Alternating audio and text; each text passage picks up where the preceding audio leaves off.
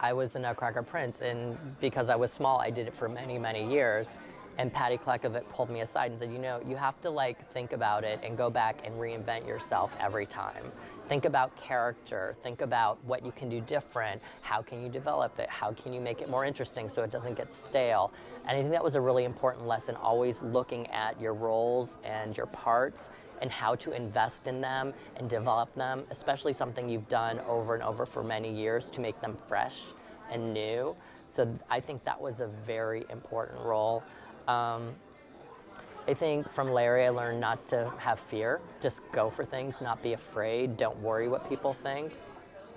You know, I've had some really great teachers in New York like Stanley Williams and Wilhelm Burmann, who taught me great technique and style and how the body works and how to be elegant. So I just, you know, it's kind of a product of many people coming together. And then I try to stay true to myself, what my own inner voice is saying. And I think that's where, in my own choreography, that comes out. So.